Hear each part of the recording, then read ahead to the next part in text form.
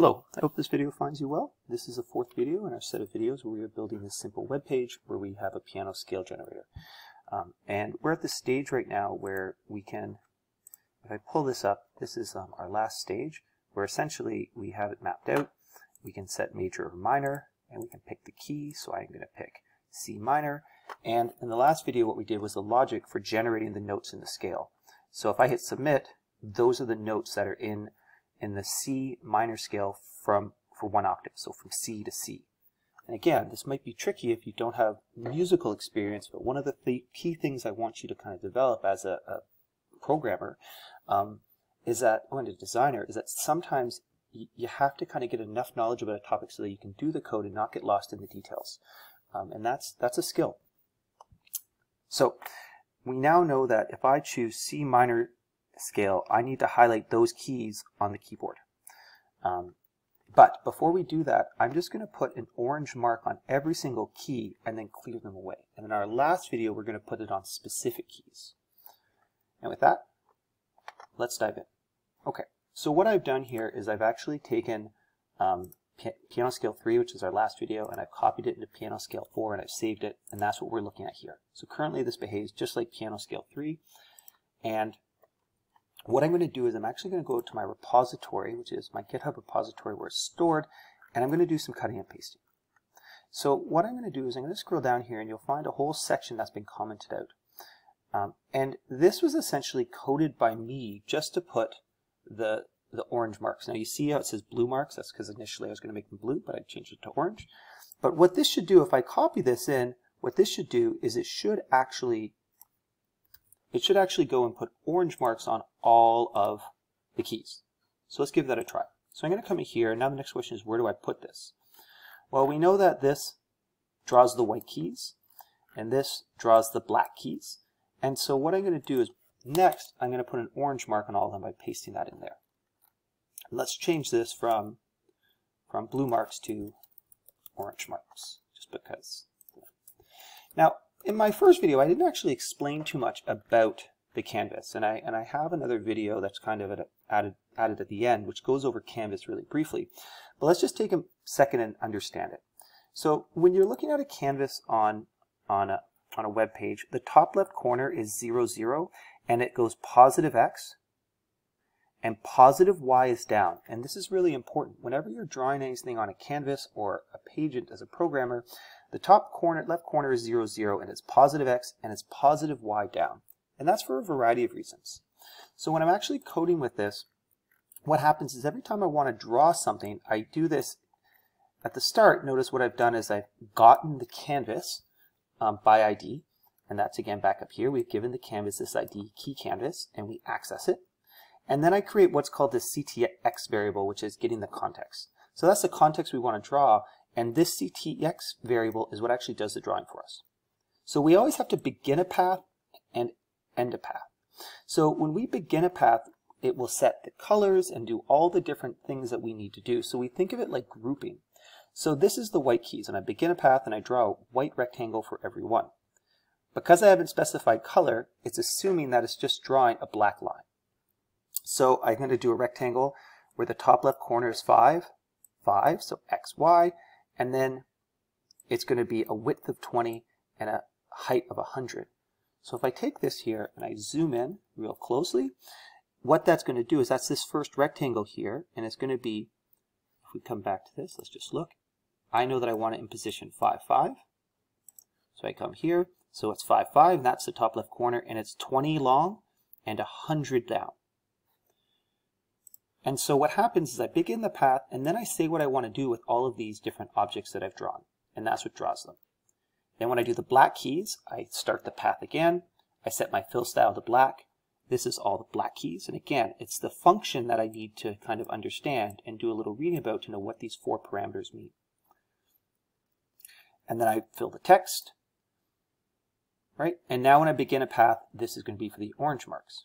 And so what the orange marks are is essentially I've mapped out the XY position and the size. So each of them orange marks for the white keys is going to be 10 by 10. And this is the position, the X and Y position. And each of the orange marks on the black keys is going to be 6, 6, and that's the X and Y position. So notice how the Y position never changes, the Y position never changes, but the X does because we're moving across the page. So if I save this and reload this, there we go. We now have an orange mark on every one of these keys. And that means now that I can draw an orange mark wherever I want to. But when I hit submit and pick a scale and hit submit, I'm going to have to clear all of these and then just draw selected ones. So what I want to add next is I want to add a function called clearMarks. And so what I'm going to do is I'm going to come into my code here and then come down to the bottom here and I'm going to make a function and it's called clearMarks. And I'm going to open a brace and close it. Again, really important with functions. Notice it's a lowercase letter that I spelled it with. I've used camel case, so capital M. This is JavaScript. They tend to use camel case for functions. This function takes no parameters because there's nothing in there, and it doesn't return anything. It won't return anything. So what do we want to do? Well, again, to draw, I need to do this ctx.begin path. Now you might wonder, why can I just do ctx begin path, whereas up here I had to actually get the variable, I had to get the object right there, get that canvas, and go through and then do this. Well, the reason why is because the scope of these variables. Scope is where variables are visible. So because I'm declaring this above the function and outside of a function inside the general area, this variable c and ctx are both visible within this function, so I don't have to actually access them again. And then what I'm going to do is I'm going to go ctx.fill style, and I'm going to make the fill style white. Because essentially what I want to do is I want to take all of these orange keys on the white keys. I want to take all these orange marks and I want to fill them with a white rectangle. And so I'm going to come, I'm going to come back into here, and now I'm going to take this exact same. Remember, these are all the white key orange marks. I'm going to come down here and I'm going to paste them in. And then the last thing I want to do, let's just pull this back and tab this in nicely. And then the last thing I want to do here is I want to actually do the fill. You have to actually tell it what to do with this, because you might, this tells the program what you want to actually do, or where you want to position your rectangles or your shapes, and this tells you what you want to do with it. So I want to take all of these shapes and fill it with white. And so now if I save this, nothing's going to happen because, if we refresh this, nothing's going to happen because I never invoke that function. So let's just do this right now. So let's come into our calculate function here. And what I'm going to do inside the calculate function is I'm going to actually invoke clearMarks. Because before I actually draw the marks, which we'll do in our last video, I need to clear what's on there. So I'm just going to say clearMarks. And so what this does is when I enter the calculate function, which it does when I click the button, we then go into clearMarks and it runs this. So let's save this and let's give this a whirl. So there are the keys. And when I hit submit, all of the white marks should disappear. And there they go. They're gone. So now we have to do this with the black marks. So again, now the temptation here might be to do this, and let me show you.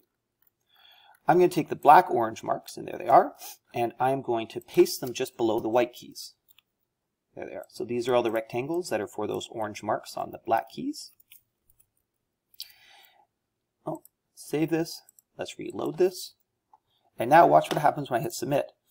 I get these white holes because I'm drawing the rectangle again, but remember, when I was setting all the context and I was setting the fill style, I set it to white. So what I need to do is I need to actually set the fill style to black. So what that means is I'm going to actually fill it once I'm done the white keys. And now I'm going to do a new set of instructions. So I'm going to say ctx.begin path. And now I'm going to say ctx.fill style equals black. And then I come to the bottom here and I see ctx.fill. And if I save this now and come back into our piano scaler, reload, I have all the orange marks, and now they all disappear. And so there's so many interesting things here. We're building this clearMarks as a function. It's this idea with the canvas that, you can draw a shape and then draw another shape over top of it and it goes away. And that's all we're going to do in this video. I say that as I hit 10 minutes. In our last video, what we're going to do is we're going to now draw the logic, or write the logic in here that only highlights the correct keys. If you've been sticking with us through this, way to go. And if you have any questions, comments, anything like that, please don't hesitate to reach out. Take care.